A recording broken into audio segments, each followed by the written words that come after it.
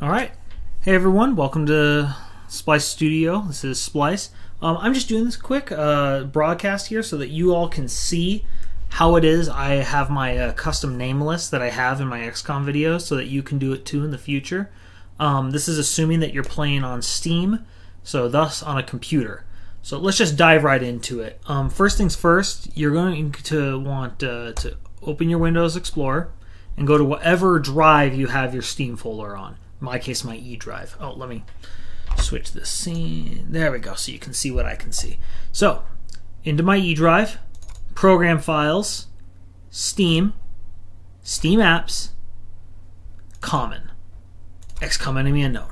Now, this will change depending upon if you are playing XCOM Enemy Unknown or XCOM Enemy Within. If you're playing Enemy Unknown, you then click XCOM Game, Config, and the file you're looking for is default name list.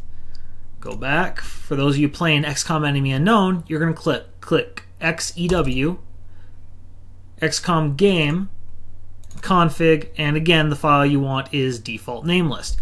You need a specific type of program in order to edit this, but it's a really light program. There's nothing to worry about it. It's called Notepad++. You can download it. Great program. I love it myself. It opens up these INI files just fine. So this is what you'll see if you open up your INI file in Notepad++. You'll notice this is already a different name list than the default one because I've already edited mine. But this is what it's going to look like. You're going to see hyphens, M_AIR, and it does America first, American male first names. If you scroll further down, we get to the female first names, and then the last names. So it goes through and it just has everyone broken up like this. So I'm going to go back to the top. The way you look at this is each country except for one has 3 sections. The male first names with the AM describing America. Scroll further down. Female first names, again AM for America. And then your last names, since in all but one country last names are gender neutral. So this is where you have to make a decision if you're editing the file. Realize that because most last names are gender neutral, and you have an issue because whenever you're playing XCOM, when you're in an actual mission, the name above a soldier will be their last name.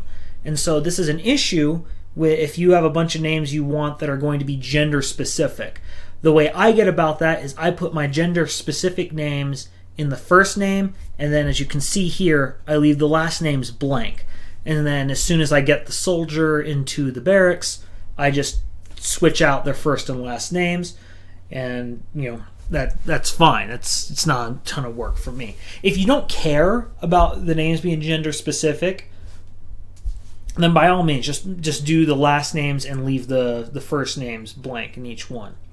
So the way you add someone, in this case, I'm going to do one male, one female name. Let's see, we'll be doing, all right. So in the male names, I'm going to scroll to the very last of the male names in America. All right, here.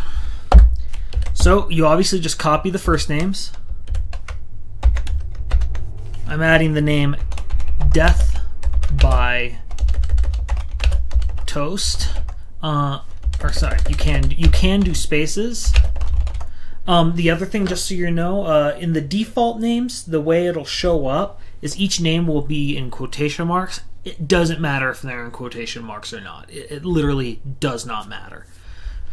So Death by Toast is added in the first names, and for the female first names, I'm adding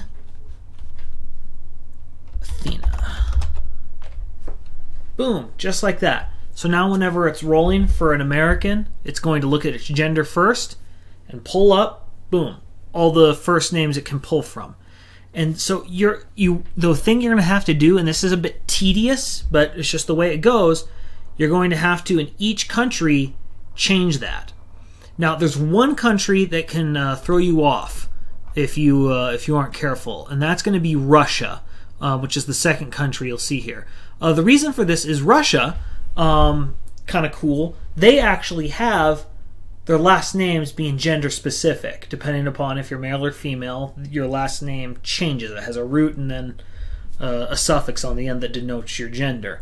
So Russia, actually, if you have to just switch it up so that it's male last names and female last names, and you leave the first names blank. So in this case, I scroll down, look for the last of the males. There it is. Death by toast. And scroll down. There's the female last names. Athena. And it's literally that simple.